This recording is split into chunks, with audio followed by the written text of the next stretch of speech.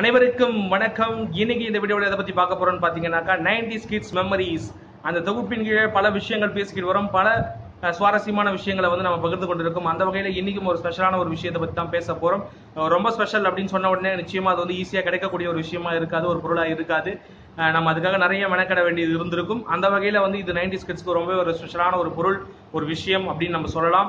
ஆனால் 2K கிட்ஸ்க்கு வந்து அது ஈஸியாக கிடைச்சிடுது. அவங்களுக்கு எவ்வளோ ஸ்பெஷல் நமக்கு தெரியல.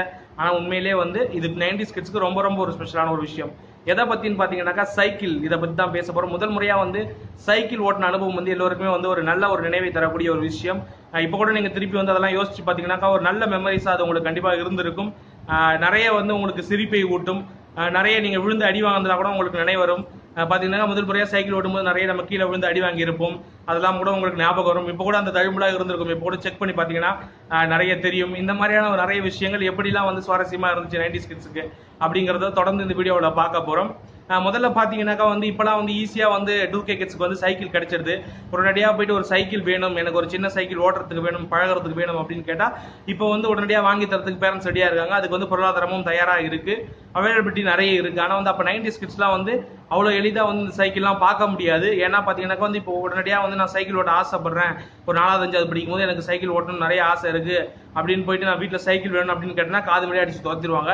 ஏன்னா வந்து அதுக்கு வந்து பொருளாதாரம் வந்து அப்ப இடம் கொடுக்காது. ஏன்னா பசங்க அடம் பிடிக்கிறதுலாம் வாங்கி கொடுக்கக்கூடிய சூழல் வந்து அப்ப கிடையாது. ஒரு சின்ன விஷயமா இருந்தா கூட அப்ப வந்து அந்த பொருளாதாரம் இடம் கொடுக்கல. நடுத்தர குடும்பங்களே கூட இந்த விஷயம் வந்து இடம் கொடுக்கல அப்படிங்கறதா வந்து யதார்த்தமான உண்மை.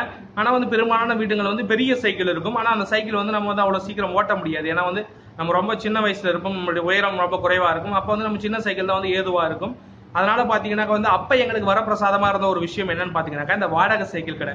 இந்த வாடகை சைக்கிள் கடையில வந்து பெரிய சைக்கிள் மட்டும் வாடகை விட மாட்டாங்க, இந்த சின்ன சைக்கிளும் வாடகை விடுவாங்க. எதுக்குன்னு பாத்தீங்கன்னாக்கா இந்த சின்ன பசங்க எல்லாம் வந்து ஓட்ட பழகிறதுக்காக வந்து வாடகைக்கு எடுத்துட்டு போவாங்க அப்படின்ற காரணத்துக்காகவே அதை வச்சிருப்பாங்க. அது வந்து எங்களுக்கு ஒரு மிகப்பெரிய வரப்பிரசாதமா இருந்துச்சு. நாங்களும் என்ன பண்ணுவோம்னு பாத்தீங்கன்னாக்கா ஒரு 2 ரூபாயோ இல்ல 4 ரூபாயோ சேகரிச்சுட்டு போயிட்டு அதை கடையில கொடுத்துட்டு 1 மணி நேரம் 2 மணி நேரம் வந்து வாடகைக்கு அந்த சைக்கிள் எடுத்து ஓட்டி தான் நாங்க வந்து ஓட்ட பழகணும். அப்ப யோசிச்சு பாருங்க எந்த அளவுக்கு எங்களுக்கு வந்து அது தூரமா இருந்துச்சு. அதை தேடி போய் நாங்க வந்து அந்த சைக்கிளை எடுத்து ஓட்ட பழகி அதுல கீழே விழுந்து எழுந்திருச்சு அப்படி கத்துக்கிட்டோம் நாங்க. அதனாலதான் எங்களுக்கு அது வந்து ரொம்ப ரொம்ப ஒரு ஸ்பெஷலான ஒரு விஷயமா இருக்கு.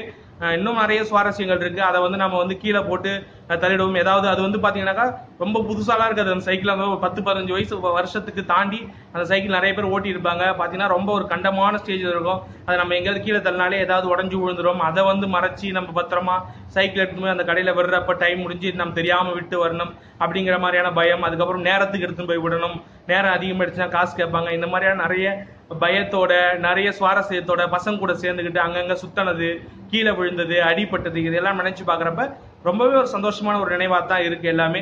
அடுத்து பாத்தீங்கன்னாக்கா வந்து முழு நேரமும் வந்து நம்ம வாடகை சைக்கிள் எடுத்து ஓட்ட முடியாது. ஏன்னா வந்து பாத்தீங்கன்னாக்கா நம்ம வீட்டுல வந்து அப்பெல்லாம் பாக்கெட் மணி உங்களுக்கே தெரியும். இப்ப இருக்கிற 2K கிட்ஸ்க்கு பாக்கெட் மணி பாக்கெட் நிரம்ப இருக்கு. அப்பெல்லாம் வந்து எங்களுக்கு வந்து இந்த சில்லறை தான் 2 ரூபாய் 4 ரூபாய் இந்த மாதிரி தான்.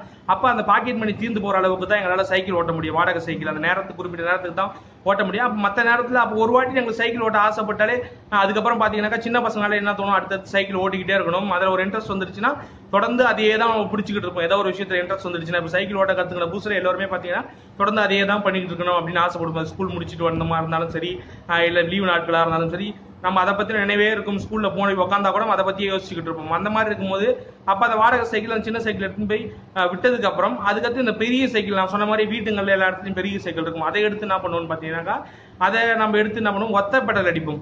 அதாவது அந்த ஒத்த பெடல் அடிச்சு நிறைய இடத்துல கீழே விழுந்திருப்போம், செவுத்துல முட்டி இருப்போம். அதாவது நம்மளால வந்து காலை தூக்கி போட்டு முழுசா வந்து மெரிச்சு ஓட்ட முடியாது அப்படிங்கறதால பாத்தீங்கன்னா நொண்டி நொண்டி அடிக்கிறது, அந்த ஒத்த பெடல் குரங்கு பெடல் அப்படின்னு சொல்லுவாங்க.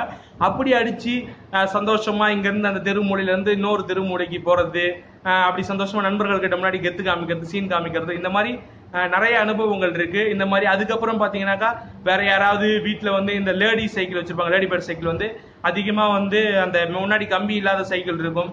அதை கெஞ்சி கூத்தாடி யாருக்கிட்டையாவது வாங்கி அதை ஓட்டுறது, இந்த மாதிரி நிறைய அனுபவங்கள் இருக்கு. அதுக்கப்புறம் வந்து சைக்கிளே இல்லாத நண்பன் இருப்பான். அவன் வந்து பாத்தீங்கன்னா நம்ம ஓட்டுறவங்க கிட்ட வந்து கடன் கேட்கறதா இருக்கட்டும், அதுக்கு நம்ம வந்து ஓவரா சலிச்சுக்கிட்டு அதெல்லாம் தர முடியாதா போடா அப்படின்னு சொல்றதா இருக்கட்டும். அப்புறம் அவன் கெஞ்சினதுக்கு அப்புறம் கொஞ்ச நேரம் பொறுத்து அவனுக்கு சைக்கிள் கொடுக்கறதா இருக்கட்டும். இந்த மாதிரி வந்து எக்கச்சக்க நினைவுகளை உள்ளடக்கியது தான் வந்து 90s கிட்ஸோடைய அந்த சைக்கிள் ஓட்டின அனுபவம், சைக்கிள் கத்துக்கிட்ட அனுபவம் அப்படின்னு தான் நான் சொல்லணும். உள்ளபடியே வந்து ரொம்ப ஒரு மகிழ்வான ஒரு தருணங்கள். அதெல்லாம் வந்து இப்ப நினைச்சு பார்க்க பார்க்க தித்திக்குது. அந்த நினைவுகள் வந்து நம் ஊடாக வருகிற பொழுது என்னைக்குமே வந்து அந்த வடுகளை பார்க்கிற பொழுது கூட நமக்கு வந்து அந்த வடுவும் கூட ஒரு சுவாரஸ்யமான ஒரு நினைவை தருகிறது பொழுது அப்ப அந்த பாருங்க அந்த காயத்துடைய வடுவு கூட நமக்கு சந்தோஷத்தை தருது. அப்ப இந்த மாதிரி விஷயம் வேற எதையாவது கிடைக்குமா பாருங்க. காயமே சந்தோஷம் தரக்கூடிய ஒரு விஷயம்னாக்கா அது நம்ம சின்ன வயசுல சைக்கிள் கத்துக்கிட்ட ஒரு அனுபவம் தான். இதுதான் வந்து ஒரு 90s கிட்ஸுடைய ஒரு one of the best memories அப்படின்னு சொல்லலாம். உள்ளபடியே மகிழ்ச்சி இந்த விஷயத்தை உங்ககிட்ட பகிர்ந்துக்கிறது. நீங்களும் இந்த மாதிரி சைக்கிள் ஓட்டின அனுபவம் இருக்கிறதா, ஒத்த பெடல் அடிச்ச குரங்கு பெடல் அடிச்ச அனுபவம் இருக்கிறதா, வாடகை சைக்கிள் ஓட்டின அனுபவம் இருக்கிறதான்னு சொல்லிட்டு உங்களுடைய கமெண்ட் பாக்ஸ்ல இந்த கமெண்ட் பாக்ஸ்ல பதிவு பண்ணுங்க. நிச்சயமா இதே மாதிரி நிறைய நினைவுகள் பத்தி தொடர்ந்து பேசலாம். நான் தொடர்ந்து காணொளிகள் வழங்கிட்டே இருக்கேன். எனக்கு சப்போர்ட் பண்ணுங்க, லைக் பண்ணுங்க, ஷேர் பண்ணுங்க, சப்ஸ்கிரைப் பண்ணுங்க. நன்றி, வணக்கம்.